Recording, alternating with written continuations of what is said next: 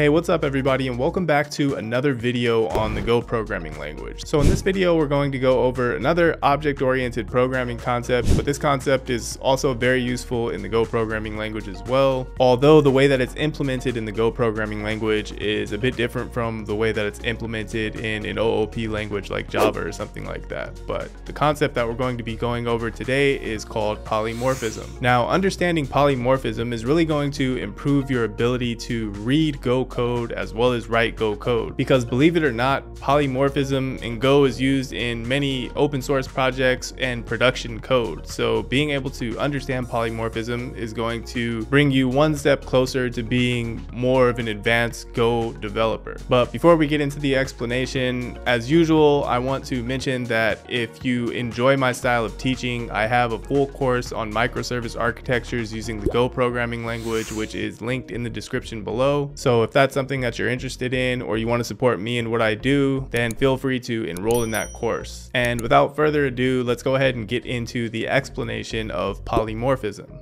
Alright, so I want you to imagine that you're part of the development team that works on some e-commerce site. And this site sells some products, so let's just put a couple of products here. We'll put a shirt here, a monitor, and a bottle of wine. And of course, all of these products have some associated price. And up here we have our shopping cart. Now, we've all shopped on Amazon or whatever before, so you know the drill here. So we'd add items that we want to purchase to our cart. And when we want to check out, we'd go to the checkout page, right? And of course, when we get to the checkout page, our products will be there as well, or the products that we've added to the cart, and we'd have some cart total as well. And the cart total might include like tax and shipping and all this other stuff, right? But I think you get the point. This is a very common scenario for most of us. So how does this translate to code? Well, we can take all of these items here, and in code they'd be represented as some object or structure with some characteristics, right? So all of these products are probably going to have some shared characteristics, right? Like price and brand.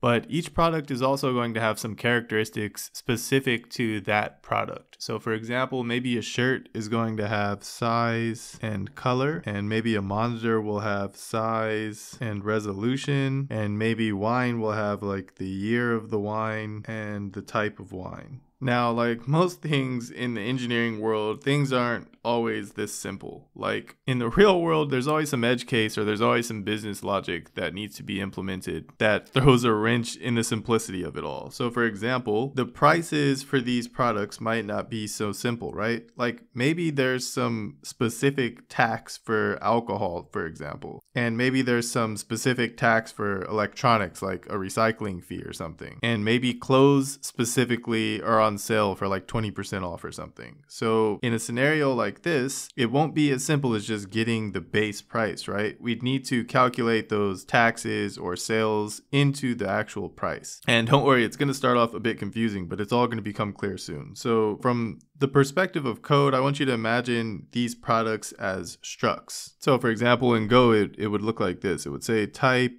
and then shirt. And actually, since the price and brand are shared characteristics between all of the types, we can create a shared type for these product details that we can embed into each of these particular types here. So what I mean is we could have like type product details, and product details will have price and brand, right? So then in the shirt, we would just embed product details. Each of these products is going to look like this in code, right? We're going to have a shirt struct, we're going to have a monitor struct, and a wine struct. And they're all going to embed product details because they all share price and brand. But like I mentioned before, price isn't necessarily going to be as simple as getting the base price for each product. So actually, for each of these structs, we're going to need to create some method that allows us to get the price or calculate the price to include all of these taxes or whatever. So the shirt will have its own calculate price method, and the same for the monitor, and the same for the wine. And all of these methods are going to return an int64, which is the price. Now, like I mentioned before, depending on the product, the way the price is calculated might be different, right? Like maybe the wine has some alcohol tax. So for example, we take the price plus alcohol tax, and that's what we would return for calculate price for the wine. But maybe for the monitor, here for the price, we'd return price plus like recycling tax. And then maybe for clothes, there's some sale on clothing. So we'll just return price minus the sale percentage or whatever. So although all of these products have this calculate price method that returns an int64, the implementation for each method is different, right? But what if we want to calculate the cart total? So what I mean is, to calculate the cart total, we need to get the result from each of these individual calculate price methods, and we need to sum them all, right? But these are all different types. So if we had some function calculate cart total and it takes in like the products that are in the cart, the question becomes, what type would these products be? So for example, we couldn't say products is shirts, because then if we tried to pass in monitors to this calculate total method, it wouldn't work. And same for wine. If type was shirts, we couldn't pass in wine as a product here either. And this is where polymorphism comes into play. So Go uses interfaces to do polymorphism essentially. So what are we trying to achieve here? So products, or a product, is polymorphic. That means that a product can occur in several different forms, right? So we have a shirt, which is a product, we have a monitor, which is a product, and we have wine, which is a product. But all of these products can occur in different forms. So a shirt is one form, a monitor is one form, wine is one form, maybe a car is another form. Anything that you can buy can be a product, right? So that's what I mean when I say the product is polymorphic. I'm just saying that the product can occur in several forms.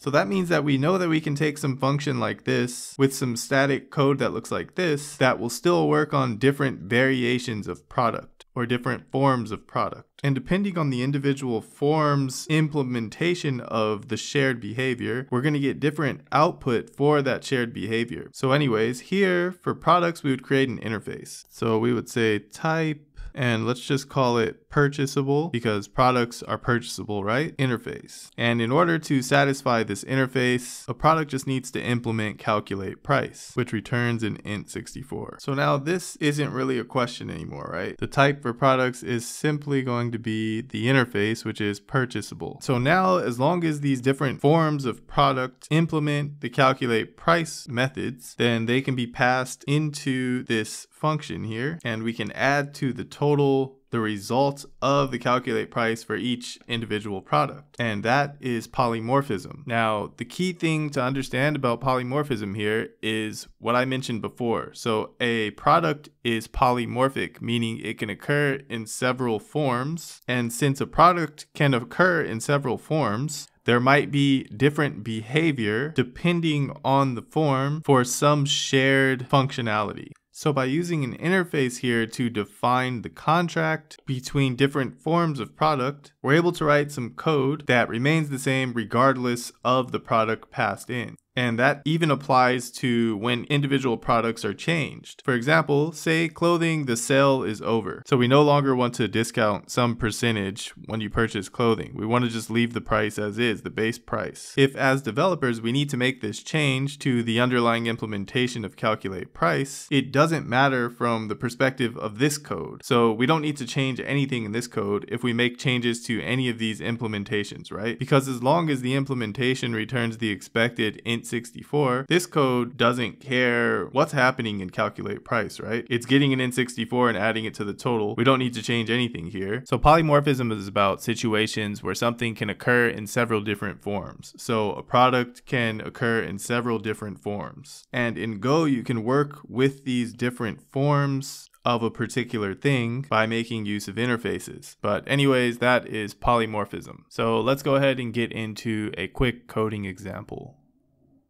All right, so getting right into this, we can go ahead and create our main.go file. And this will be package main, of course, and we'll just create the main function. And from there, we'll go ahead and create our individual products, and we'll create them in different files in the same package, but in different files just to separate things and make it less confusing. So to start with, we're going to create the product description. So we'll do product desk.go. And just like in the example, we're going to create a type for product details, which will include price and brand. And once we have the product details struct, we can embed that into the structs that we create for the other products. So we'll go ahead and start with the t-shirt product, or we'll just call it shirt. and we'll create the type for shirt, which is going to embed product details, and then it's going to have its own individual attributes called size and color. And then we're going to create the calculate price implementation for shirt. And remember, this is the same thing we did in the example. This is the calculate price implementation that's going to need to exist to satisfy the interface that we'll create later on. And like I mentioned before in the example, we're going to have a discount for clothing. So we'll just create that discount by doing clothing discount, and we're just going to calculate 20% of the original price. So we're going to do s.price, and price here is going to be the price that's from the embedded product details. So if we go to definition here, you see it takes us to product details price, and that's because product details is embedded here, so we can access it directly in the code here. So we're going to take the price and we're going to just multiply it by 0.20 to get 20% of the price. And we actually need to convert this to a float 64. And this is going to give us 20% of the price. And then we're just going to return the price minus, and then we're going to convert it back to int64, the clothing discount. So minus 20%. And that's going to be the code for shirt. And we're just going to go ahead and copy all of this. And we're going to create a new file, and that one's going to be called monitor.go, and we'll just paste it into here, and we'll just change shirt to monitor and change this to M. And remember, monitor 2 has its own individual characteristics, which is it has size similar to shirt, but it also has resolution, and it still embeds product details, and it still has calculate price, but instead of a clothing discount, we're going to do electronics tax, and it's going to be 30%, and we need to change this to M, and this is going to be electronics tax. And instead of subtracting it, we're going to actually add it, because it's not a discount, it's a tax, and we'll change this to M as well. And that's going to be the code for the monitor. And then we can go ahead and copy this code. And lastly, we'll create wine.go, and we'll just paste that into there. And again, we'll change the name of this one to wine. And wine's gonna need, I think it was year and type. And it will also embed product details as usual. And actually, let's say kind instead of type. And then we need to change this to wine and this to W. And now for wine, we're going to do a liquor tax. So we'll change this to liquor tax. And liquor tax will be whatever, 23%. And we'll also throw in another tax. We'll just call it state liquor tax. It's specific to the state. And this is just to throw in some additional complexity. And we'll just say that the state liquor tax is only 10%. And what we're going to return is we're going to return the price plus the liquor tax plus the state liquor tax. And that's going to be the implementation for wine. So finally, we can go back into main. And for starters in main, let's go ahead and just create the cart. So we'll do var cart. And we're just going to say that it's a slice of purchasable. And actually, we have to create the purchasable interface that I explained in the explanation at the beginning of the video as well. So let's just go up here and we'll do type purchasable interface. And just like in the example, we're going to say that in order for a type to implement this interface, it needs to implement calculate price. And calculate price needs to return an int64. So now we have the interface here, and we have our cart here, which is a slice of purchasable. And we're going to create a function called add to cart.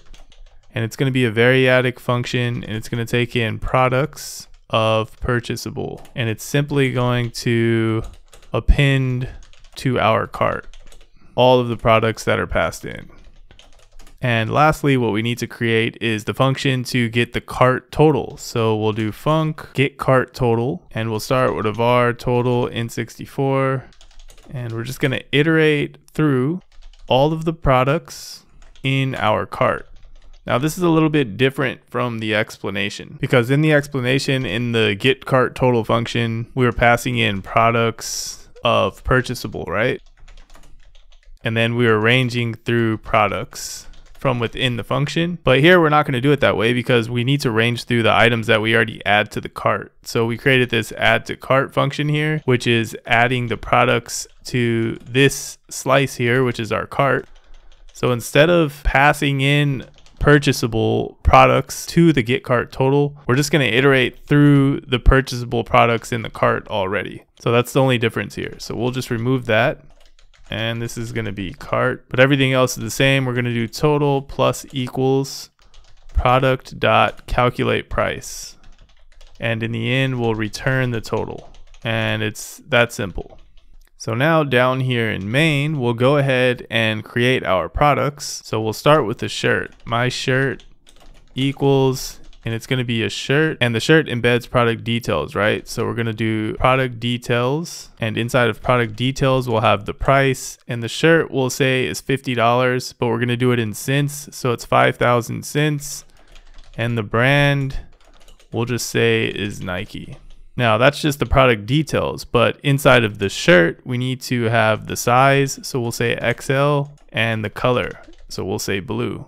So that's the shirt, and let's just copy this and do my monitor.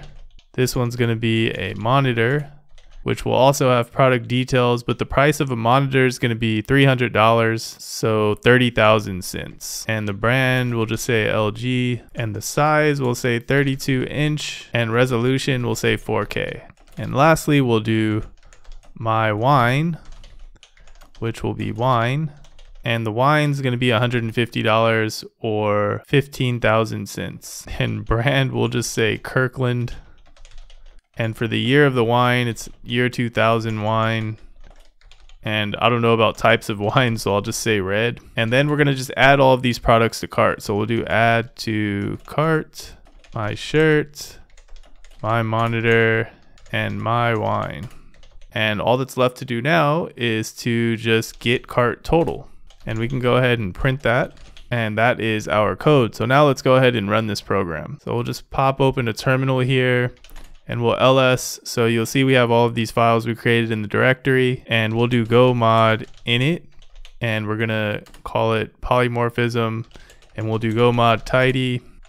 And then we can just do go run, and as you can see here, we get the cart total, which is $62,950, or a little over $620. So if we added these prices without the taxes, we'd get $500, and then the other $120+ is from the taxes, etc., and also the discount for the clothes. And really quick, we can go here to shirt, and we can actually remove the discount like I mentioned in the example. And then we can just go ahead and go run this again. And you can see now without the discount for the shirt, we're needing to pay a little bit more. And that is polymorphism. The product is polymorphic because it can occur in several different forms. The different forms being shirt, wine, and monitor in this case. But anyways, that's going to be it for this video. If this video was helpful, don't forget to leave a like. And if you want to see more content like this, feel free to subscribe to the channel. And I'll see you in the next one.